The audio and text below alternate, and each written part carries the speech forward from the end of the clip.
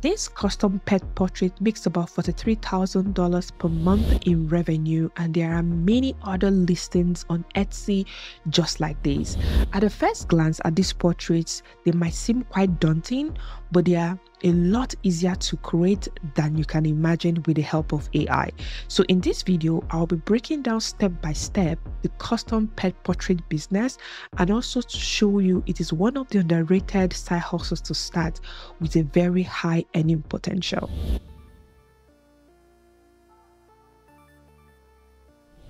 Hopping onto Etsy and making use of my research tool Everbee, I came across 3 major pet portraits that seem to be selling well. One is watercolor pet portraits. The another one is cartoon pet portraits. You can see how these normal images are converted to cartoons. And the last one is the Renaissance pet portrait. Before we go into any of these, let me quickly show you how much some of these portraits are making. Using Everbee, I clicked on Analyze Listing for this specific listing alone, not the entire shop. And as you could see that this specific listing alone makes about $43,000 dollars per month, and this listing is not even up to 2 years, and you can see how well this listing is doing. And you could go ahead and come down here to see different search in terms of the volume and the competition. What I know is on Etsy, people tend to love pets generally. Not just on Etsy, people would pay a hefty amount of money to get the portraits of their pets. This is just one particular listing. Another listing is the one analyzing it as well. You could see that this particular one also makes about $5,000 every month. You can see that these are really doing absolutely amazing. The last one that I'll be analyzing will be the Renaissance. Going to the Renaissance pet, you could see that, let's analyze this, just a single listing, and you could see that this makes about $9,000 per month in revenue, and you could see how these portraits are killing it. So from all that I have showed you, we'll be concentrating on the watercolor portraits as well as the cartoon portraits. That's what we'll be covering in today's tutorial. Don't forget to use the link in the description to get your research tool Everbee to help you analyze some of these listings and see the numbers for yourself. So the next step would be for us to create these images, and we'll be using this particular AI tool that I recently discovered. Is called Styler.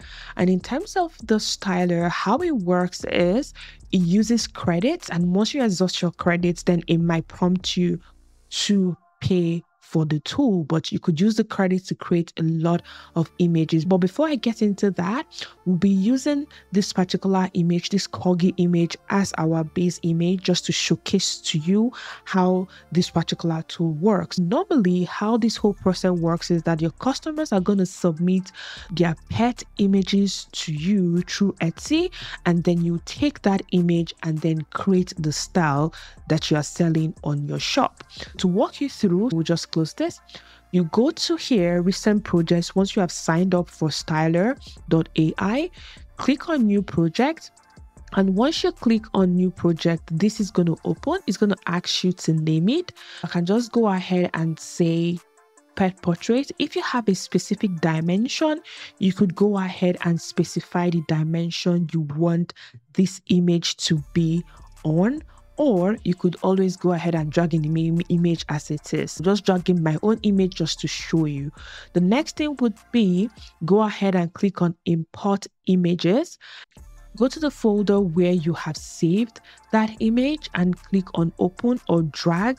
It's going to upload it. One good thing about this particular tool is that it has other features which I'll be getting to once we are done generating some of our images. The first thing that we'll be creating is a watercolor portrait of this dog. Click on image to image. It has plethora of styles, which I'll be showing you which ones seem to match what we are looking for. For things like watercolor, we'll be using the Delicate Aquarelle. This seems to give a better result. And then for the auto prompting, just click on it and it's going to look at the image and generate what exactly it wants the prompt to be. You can also go in and change what the prompt is saying. For instance, it said here, cute brown and white dog. We're going to remove the dog and put in corgi because it's going to give it a more specific type of dog breed. Structure match is how well do you want the image to fit what you have. We want it completely 100%. Then the intensity is how the style, if you take it lower, it has less of the style you're looking for. If you take it higher, it has more of the style. We'll just leave it at 0.7 and click on stylize. It's going to take a bit of your credit here. And the good thing is that this credit resets every day. But if you want to use it further and you want to produce things faster, you might need to upgrade. But if you could wait to have it reset every day, then that works for you. We're just going to wait for this image to generate. And the good thing is that it's going to generate 4 images, and then you would go and look at the images and see the ones that are very alike to the image that you have, because sometimes it tends to change it a little bit. Let's look at the one that seemed to fit more to what we have. We could say this, but it gave the tail somewhere different. Or we could use this. If this, for instance, is the perfect image for you. If not, you could always click on new stylize until you get what you're looking for. But majority of the time, it tends to get these images pretty good, which is pretty amazing for this tool. Click on this and click on place on canvas. It automatically places this on the canvas. We want to take the layer 1 down. Okay, so you could see this is almost comparable to what you have, but you go ahead and do multiple iterations, take down the watercolor stylize, and you'll be able to get a very perfect image. This is for watercolor. There's another style that I found here that if introduced on Etsy, I know it's going to do well. Go back to image. Instead of using dedicated aquarelle, this is another type. Using this particular one, flamenco dance, and we'll just leave the settings as it is and click on stylize and see the type of image it's going to generate for us. We generated some images, but you could see that the first image was on when I was generating it. Make sure you toggle off that first image and let's click again. But yeah, already, as you could see, the style looks really stunning and amazing. The style looks really good. If you could be able to showcase this on Etsy, this is going to be a game changer for you if you decide to do this. It's done. These look really nice. You can decide the one that fits better and the one you want to showcase. And once you choose the one you like, select it, click on place, and then we'll take it down. And you can see it has placed this. Another one that I want to show you as well is for people who want to create these images, that if you want to create it into a cartoon style and you want to use styler.ai, there are a couple of options. It doesn't have much, but a couple of options you could use. We'll go ahead and switch this off. So we switch this off, we'll switch this back on because this is the original image.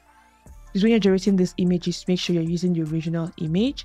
We're going to be using cute exaggeration. That is one I found that tends to give it that cartoon feel. Select it and then let's make it 6 and stylize. You can see how this looks. This looks really cute. Though it gave it a tail, but you could look for the one that looks exactly like the image. This looks cute, but you could always generate another one. So we'll just place this here, take it down. This is not bad. We have looked at a couple of styles. We have this one, which is cute. Then we have looked at another style, which I believe is going to do well on Etsy if marketed properly. And then we have the watercolor style. this as well, which is very popular on Etsy. Another option if you want to create cartoon will be to use ChatGPT, that's DALL-E. But the challenge I have with this is it changes the image to some extent. Let's look at some of the examples that I was playing initially with. I uploaded the same particular corgi using this particular GPT cartoonize me, and you could see that I just asked it stay as close as possible to the original image. It generated this and changed the whole thing. This is the third one. Let's go and see the second one. You could see this as well. It's not exactly like the image, and this is the first one. Yeah, you could give this a pass, but it's entirely different. People might say, oh, this is not the same image that I gave you, but this tends to try to create this in a pixel style using the image that you have provided. So you could look into this as well and see how you could try it multiple times and see if you can get close resemblance to the images. But what I found to work easily would be Styler.ai, and there are other tools that you could help you achieve this as well, especially Photoshop and some other tools. If you want me to cover some of those tools, let me know in the comment section.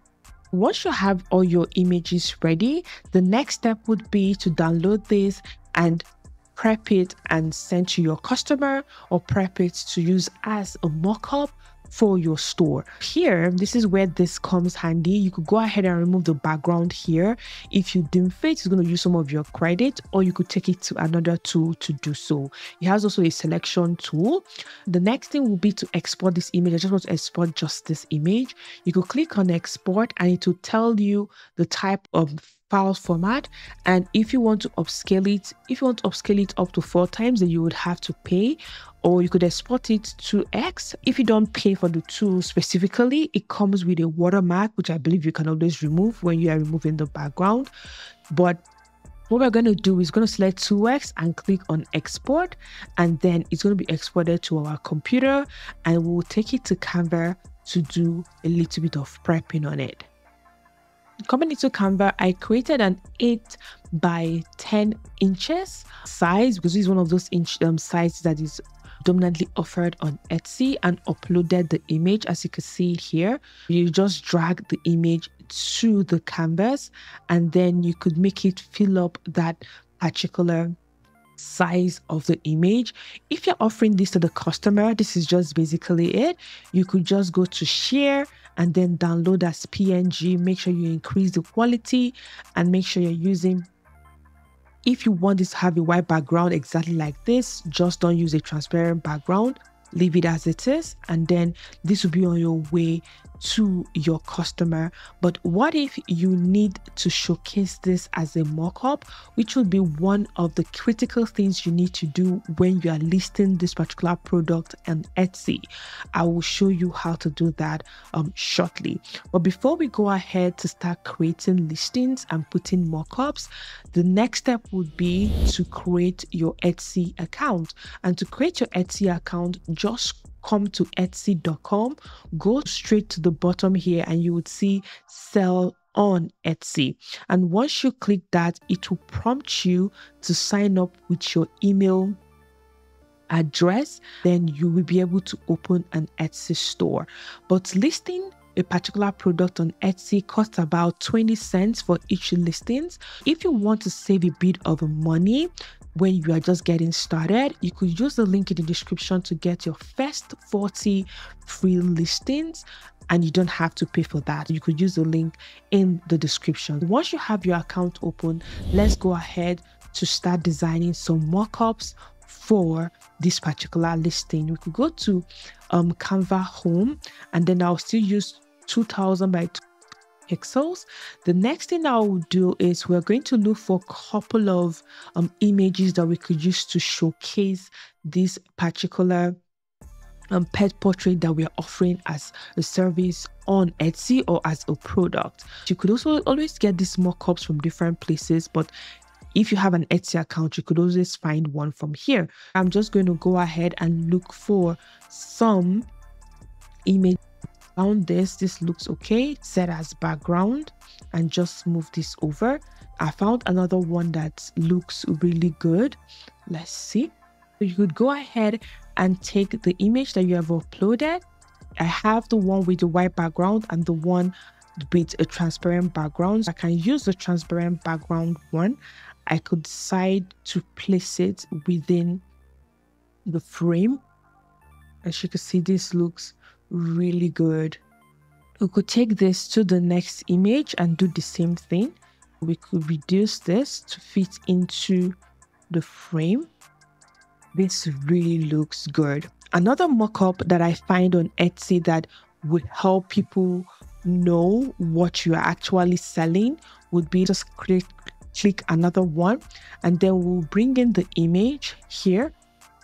We'll just make this fit to the entire image. And then if the dog has a name, just paste it. You could choose to paste it at the very top here, reduce it a little bit. So here we could just say Cooper. And then here we're going to look for a circle image or a square. Let's use a square. Put it at the corner. It could be this corner or that corner. Reduce it a little bit. And the original image, people like to see the before and the after.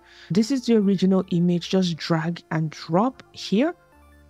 And as you can see that this shows the before and this shows the after. Once this image is ready, download these images that you have created and include it in your product listing, because it's a great way to showcase how you have transformed the customer's original image to the different type of pet portrait that you are selling within your store. The final piece of the step before you can actually publish your listing on Etsy will be to add title and description to your listings. And the best way to get an idea would be from ChatGPT. ChatGPT has a specific GPT called Etsy SEO Expert. It does a very good job on writing title descriptions and even giving you tag suggestions for your pet portrait. Once you open it, you could just type to give you a description as well as tags for custom pet portrait and hit enter. Then it's going to go ahead to give you the title, go ahead and give you a detailed description as well as the tags, but you need to double check these tags to be sure that these are some of the tags people are looking for on Etsy, and it has a very good search volume and good competition. And once you are done with all of these, I'll link a video at the very top that shows you how to put in your title, your description, as well as your tags. And once you put that in, you could go ahead and publish your listings on Etsy and it's active. After you hit the publish button and your listing has gone live, anytime you make a sale and receive a request from a customer, they'll be submitting their pet portraits to you. Go ahead to use Styler.ai or any other tool that could create these images for you and create the image. Make sure that the image is within the file type you have promised on Etsy, the right size, as well as you give them within a stipulated time frame. You could say if it's 24 hours, 48 hours, whatever works for you within that time frame, and make sure you deliver a quality work. Etsy, it's a numbers game, and the more options you publish to your shop, the more traffic and sales you would get. So do not forget to use the link below to get your Everbee research tool to help you narrow down the niches. Also, use the link below to get your 40 free listings on Etsy so you don't have to pay when you get started. And you can also get 1 month free Canva Pro account to help you put everything together. Now that you know how this particular product is created and how you could package it and publish to your shop, the next step is actually to promote your listing. So go ahead to this video next to learn how to drive traffic to your shop, and I will see you there.